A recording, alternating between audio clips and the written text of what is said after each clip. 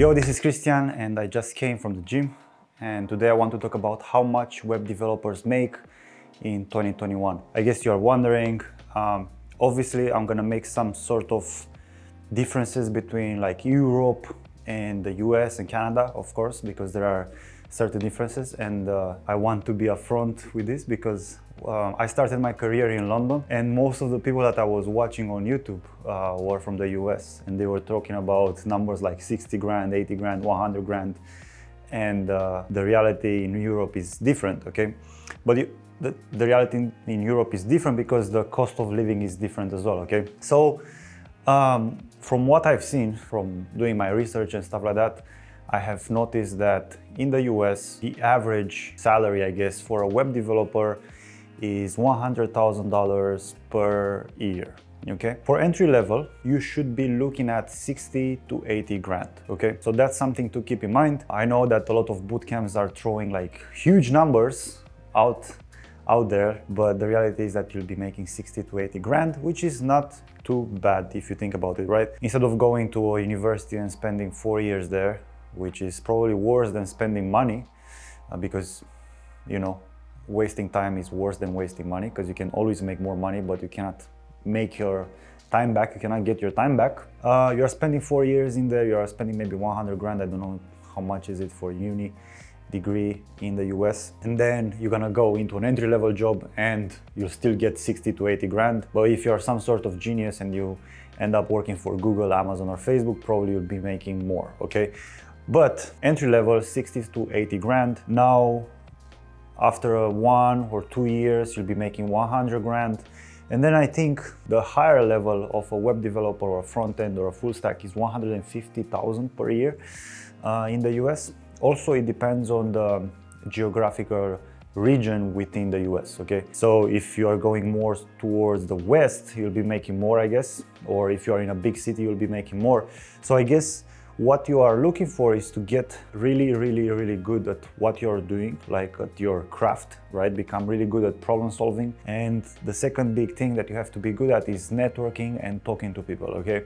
So social skills, you have to develop social skills. You should be able to know how to strike conversations with strangers, and these strangers will give you opportunities. Now, I haven't been an employee per se for the past 3 years, and I have been contracting, which some might call freelancing. But the way I am contracted right now is I have like a 6 months rolling, and this is like a normal practice in the UK and Europe.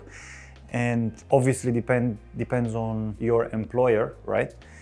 But you are roughly looking at making 300 euros in Europe, 300 euros all the way to 1,000 euros per day as a web developer, okay?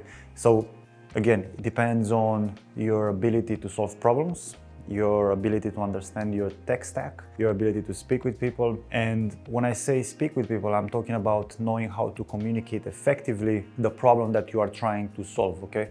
How to talk with, need to know how to talk with the project managers, product owners. I've been explaining this in other videos, and I've been talking about this subject in other videos.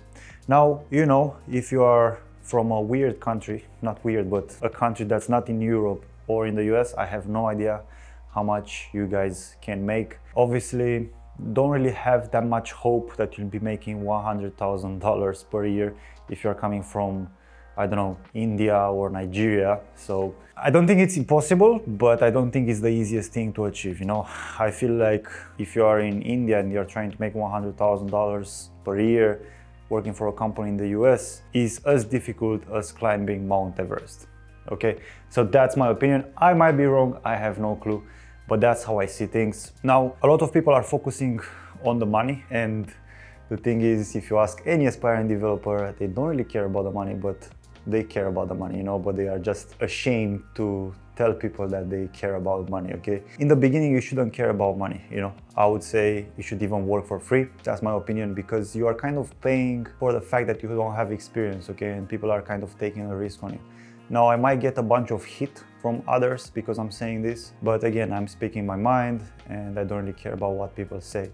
But from your first job, I would say don't expect too much. If you can get some cash in, that's fine. You need to understand that you're a risk for a company, okay? So that's why it's very difficult for people to get hired, right?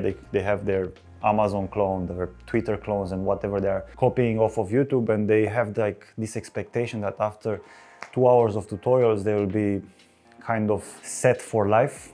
It's not like that, you know. I have put in the description of this video a link for a video where you can see the difference between a bootcamp graduate or aspiring developer in general versus one of my students, and you'll understand why people don't get hired. So the link is somewhere here in the description of this video. There's not much to talk about salaries right now. The best way to find about salaries is literally to go on Indeed or Glassdoor. That's gonna do you a better favor than me, right? But what you need to understand is that this skill can open other doors for you, okay? So people only think about the first level of consequences, you know, but every action and everything that you do, everything that you are, is like an onion, okay? And most people just see the outer layer of the onion, okay? So if you make $100,000 and we remove this layer of this onion, then that means you have extra cash, right? If your living expenses are 40 grand, let's say, and you have an extra 60 grand, what can you do with that money? Maybe you can buy a house. You can get some mortgage and then you can rent out that house, and that house is gonna give you money, right? So that's one layer. Another one would be investing into crypto, right? Finding some weird coins and investing money into them, and then those coins will go 1000x. That's another level. Another one would be investing into mentors. Not me necessarily, because if you're gonna be a developer, you're not gonna need me anymore. But there might be someone that might have a skill that you want to learn. So instead of being stupid and learning off of YouTube and off of free courses, you pay someone to teach you what they know so you don't waste your time. Remember what I said like a few minutes ago, don't waste your time because you're not gonna get your time back. Same idea. Find someone that's already where you want to be, and that person is going to help you or is going to contribute massively to get you where you want to get. So if you have an idea for a business, find someone that did it. Pay that person for consulting, okay? Maybe mentor is not the right word because a mentor is usually associated with free, but think about consulting. At the end of the day, you'll be a consultant for a company. So a company is paying you for advice and for the code that you're writing, okay? So it's not different than, for example, what I do. I'm offering consulting services to people so they can offer later down the line consulting services to different companies. It's the same process, it's just different, okay? Always think about the consequences of what you're doing, okay? Everything is like the butterfly effect, okay? Every single thing that you have is because of what you've done in the past. So if, for example, you are stuck, right?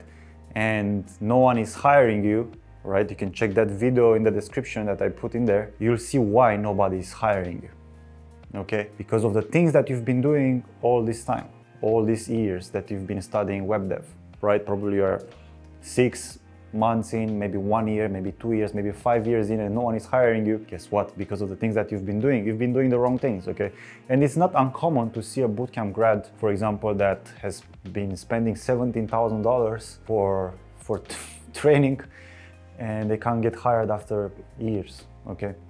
It's not uncommon, and that's because they were working on the wrong things. Now I'm gonna do something really cool starting next week, Sunday next week, yeah? I have my free Facebook group that you can join, and there I'll go live. You can ask me any kind of question you want. It's gonna be pretty epic. So I'm gonna do some trainings, Q&As, I'm gonna do random seminars about different concepts, about different things that you should be doing. So it's gonna be like this YouTube, but you can actually get in touch with me and ask me questions directly, okay? So the link for the Facebook group is in there.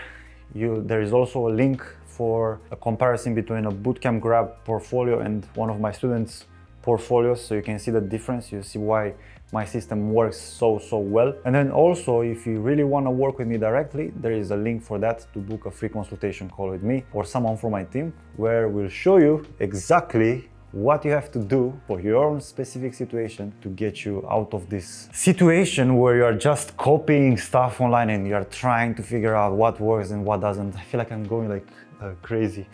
I really like this camera setup, and I hope you like my hat. My hair is terrible today, so I have to hide it somehow. But anyway, the links for that stuff are in the description. There's my Instagram as well if you want to contact me on Instagram, stay in touch with me. My LinkedIn as well is in there. You want to check for what companies I've been working on. You can stalk me there, I guess. So yeah, a quick video for you today. I hope you have enjoyed this week. I certainly had. And yeah, I'll see you next time. Cheers.